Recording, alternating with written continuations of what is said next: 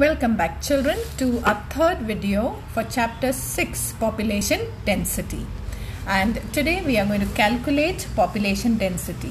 If you remember in the introductory video I had told you that we will be needing maths this time, right? So this is the time now where your mathematical skills will come handy today. Of course the calculations are simple, but we need to use our basic mathematical concepts here in geography. Right? Now you have this little use your brain power on page 39. Use your brain power. Calculate the population density of area shown in 1 square kilometer area. That means the area is already given as 1 square kilometer area. There are two figures A and B. It doesn't tell us whether it's of India or Brazil. Okay. The formula to calculate density is density of population is equal to total population upon total area. So area is 1. So our calculation will be much more simpler. If it was 10 square kilometer, then we would have to divide the total number of people with 10. Okay, but here it is 1. So there is no question of much of calculations. Okay, now what you need to keep in mind is the symbol that is used here. The symbol used is 1 person, that is the symbol for 1 person is actually equal to 80 people. It's given here. Okay, 1 person is equal to 80 people here. So each symbol, you need to count the number of symbols very carefully. Otherwise, if you add 1 or you write 1 less, your entire calculation can go wrong. And so we count the people with the help of pencil. It will be easier for you to strike out as you count. So we have 1, okay, 1, 2, 3, 4 in the first top, 5, 6, 7, 8, 9, 10, 11, 12, 13, 14, 15 and 16. Okay, so you see basically there are 4, 4, 4, 4. So 16 people symbols are there. 1 symbol is 80 people, so 16 symbols means 16 into 80, that makes it 1280 people. Area, so our total population, put it in the formula, total population 1280 divided by total area is 1. Okay, so our answer is 1280. Brazil is not mentioned, so we will not write Brazil here. Okay, so just keep that in mind. Okay, Brazil is not really mentioned, so we will not take Brazil. I have written in the answer there, density of population in A, right? Figure A is 1280 people per square kilometer area. Similarly, now you can calculate the density of population in figure B. Remember, 1 symbol, 80 people. Count how many people, how many symbols into 80 divided by 1. So the answer should be 1840 persons per square kilometer, right? So I'm sure you'll be able to do that. Talking about now, coming to the next part of this chapter, which is actually population composition. When we say composition, we are talking about what the population is made up of. What is it composed of? That means we are basically talking about the characteristics of the population. And what are the characteristics? In the introduction of this chapter, I told you the characteristics determines the quality of that population. That is literacy, employment, standard of living, whether they are urbanized or rural. Age structure is also important, whether they are young population, old population, children. Okay, so all these come as the characteristics or composition of population of a region. The first characteristic or the first composition that we are talking about is the sex ratio. Now when you say sex ratio, it is the total number of females per 1000 males. So for every 1000 males, how many females are there? That is how we calculate the sex ratio, right? Now this is the sex ratio graph of Brazil. On the x-axis you have the years 1961, 71, 81, 91, 2001 and 2011. That means the last census of Brazil was carried on in 2000. Actually they carry out every thousands, so 2010. Okay, but anyway the figure here is 2011, that's fine. Okay, on the y-axis you get the number of females, 900, 920, 940, 960, so on and so forth. Now what you need to do is match for 1961, take the central point of 1961, touch it to the point where it coincides.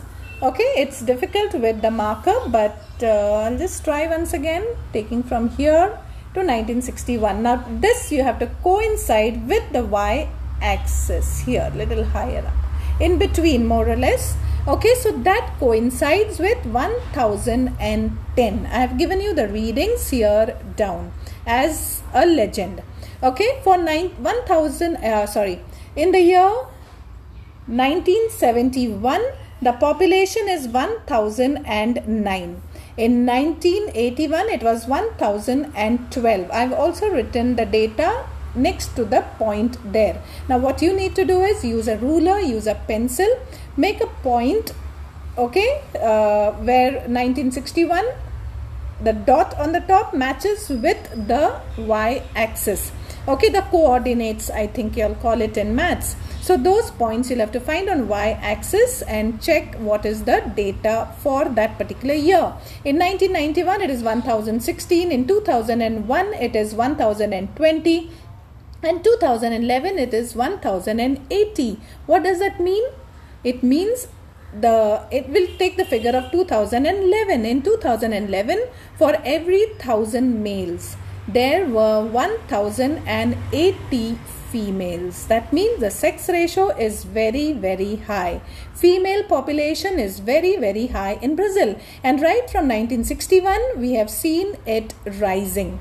Okay, 1010, 1012, 16, 20 and 80, 1080. So sex ratio has been increasing in Brazil. That means female population has been increasing. What about the sex ratio of India? How does it look like? Okay, it's quite opposite to what we just saw in Brazil. In India in 1961 there were only 940 females for every 1000 males. In 1971 it reduced to 932 females.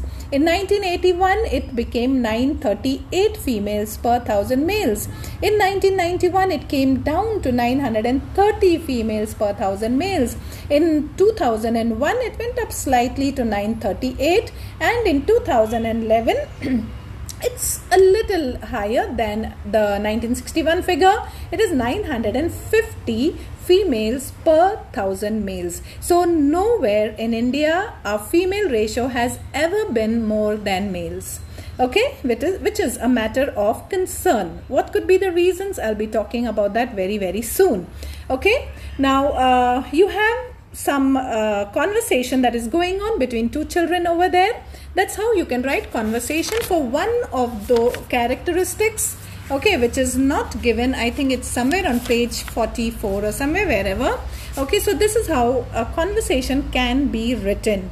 Okay, so I told you geography is integrated, so you need to have a mastery over language as well as maths as well as science. Okay, so everything combined. So the conversation is between two children. One is asking, what does this graph show? And the other child responds, this graph shows the sex ratio of India and Brazil. What is sex ratio? Now that is a question which can be asked as a definition as well. Sex ratio means the number of females per 1000 males. So it is evident. Now the child understands. So it is evident from the graph that the number of women in Brazil has always been more than men. While in India it is just the opposite. The number of female has never gone more than males. Okay, that means the women population has never exceeded the population of males in India. Female ratio is always less. So sex ratio in India is very, very less. Okay, you can look at the figure. The figure itself shows a huge. After which year was there a tremendous rise in female population in Brazil? Now please note there's a little mistake here. Okay, this should be Brazil and this is India. So please kindly make that make a little change in your map. Okay, so this becomes Brazil and this one is India. Please make that change. there was a little mistake in the labels and I forgot to change over here. So what you see, after 2001, there has been a tremendous rise in women population in Brazil. But in India, though it has increased slightly, but not significantly. Now, what is the reason for that? That is very, very important to analyze the graphs now. We just analyzed it. In fact, the sex ratio of Brazil has always been more than 1,000 since decades, not just now. The number of women has considerably increased than men in Brazil. However, in India, men always have outnumbered women. In India, there is fluctuation in the sex ratio. Slightly high, slightly low, slightly high, slightly low. Okay, and there has been a slight increase in sex ratio after 1991, but has never been equal to men or more than men. So sex ratio in India is very, very low. This question came for 2019 question paper for board exams, and these were some of the questions. Both the graphs were given for Brazil as well as India.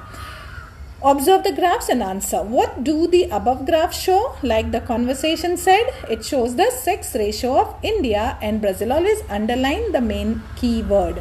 Which country have highest male population? India. Male population is India. Which country has highest female population? Brazil.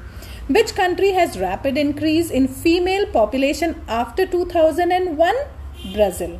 From 1030 or 50, they went up to 1080 females. What was the female population in India in 1961? It was 940 females per 1000 males. That is the unit.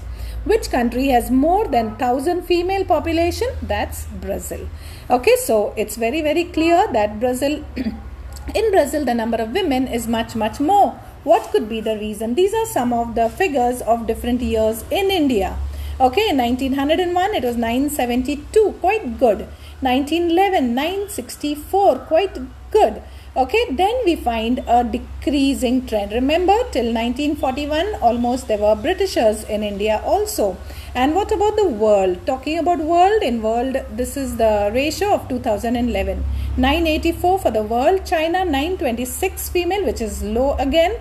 India 940, USA 1000, the remaining always have higher female ratio. Now, developed nations have more of female ratio. What could be the reason? Okay, this is a major question for us to ask. Illiteracy. Okay, that's the main thing. Illiteracy is the main reason. Poverty is another reason. So in India, people prefer having male children, thinking that they will earn and they will take care of them in their old age, which is not the case in today's world. Okay, in today's India, the women are equal to men, and they too in fact they contribute a lot in taking care of their ailing parents, okay, or old parents. Not only that, not just that motive, but also women today are much more educated as well and holding high positions. Biasness for male child in India. India has always wanted male children. Okay, if there's no boy in the family, they consider it like a curse in so many villages. So biasness for male child is the major reason. Lack of family planning methods. So when they do not have a male child after 2 or 3, they still want they still try for a male child. So male biasness is a major reason for domination of male population in our country. Poor health of women in India, male dominated society, superstitions as well. Okay, and there was another thing which came to my mind. Besides illiteracy, poverty, female infanticide. Okay, that's a major reason again for the low female ratio in our country, when the female fetuses are aborted and they are not given a fair chance to be born. So these are some of sad state of our country, some of the reasons why the female population is low in our country. Okay, in India, number of men outnumber the number of women, and in this condition, is this condition found in all the states of India? Find out. No. Kerala is the only state where the number of females is more than males. That is, the sex ratio of Kerala is the highest. What could be the reason? Literacy. Because Kerala is also the most literate state. 99.9 almost percentage of population in Kerala is literate. In fact, they had 100% of literacy. But I guess at present it's around 99 point something. Okay, and what is the government doing to increase the female ratio in our country? Save girl, teach girl. Beti Bachao, Beti Padhao is the slogan given to our country by our Honorable Prime Minister, Mr. Modi. Okay, so this is another very, very important step for saving a girl child. So with this we stop and will continue in our next video. Take care, thank you, and God bless you.